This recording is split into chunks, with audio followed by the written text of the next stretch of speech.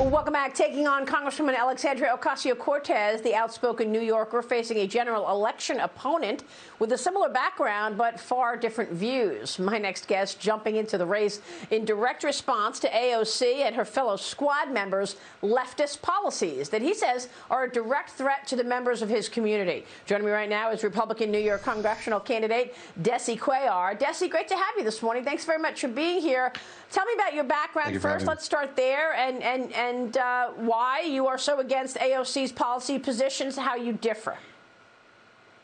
Well, the main reason why my policies differ from AOC's is because, as a fact, I love this country, and I hate anything that essentially any type of ideology that wishes to undermine or destroy the freedoms of this country. I hate it because my family fled a communist dictatorship in Cuba. I've had family members killed by the Castro regime. My grandfather had to attempt to escape 6 times out of the country before he was able to do it. So if it wasn't for this country and its freedoms, I literally would not be born. I wouldn't even be here today. So what are your policy platforms? Are you lining up support within the state party?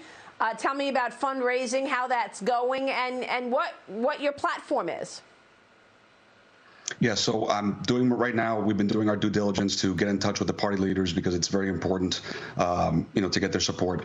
Their priority at the moment is this coming elections in November.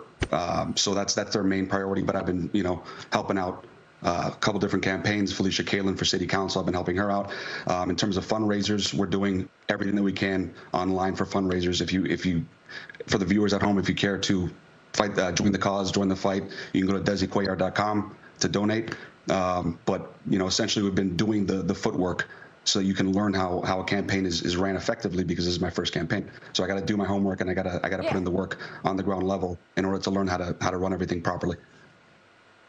So let me ask you again, Desi, what is your platform? Oh yeah, sorry. So my platform, 100% pro-police. We have to. The least that we could do is stand by our police if our police are going to answer the call whenever we need them. It shouldn't be a question that our lawmakers support our police officers. We need to help the education system. No parent should be left without a say or an opinion on what is being taught to their children. So, for example, critical race theory, that should be completely off the table. No parent should be worried about what their kid is learning in school. They should have complete say over what is being taught and how their child's life, the direction that it's going in. And then also just an overhaul on cryptocurrencies, reducing the regulation that government places on businesses and cryptocurrency in general, just so that we can help increase the market.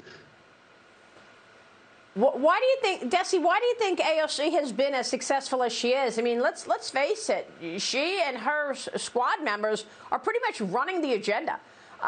They have completely become the leadership in terms of where the agenda goes, how much money the Democrats are spending. How did that happen, that she became so successful and resonated so much with a portion of Democrat voters?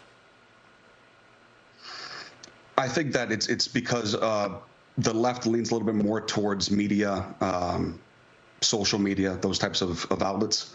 And AOC's following on social media is massive. As far as a lawmaker herself, she's the worst or least effective lawmaker in the state of New York, according to the Center for Effective Lawmaking, who gets its information from Congress.gov. They're nonpartisan, and they essentially said that she's gotten zero action on in any types of committees. She's gotten no floor votes on anything that she's tried to pass, and nothing that she's tried to pass has become law. So it's not my opinion that she's not good at her job. It's a verifiable fact. Yeah, so it's a social media background and strength there. Desi, really good point there. Thanks so much for joining us. We'll be watching your campaign.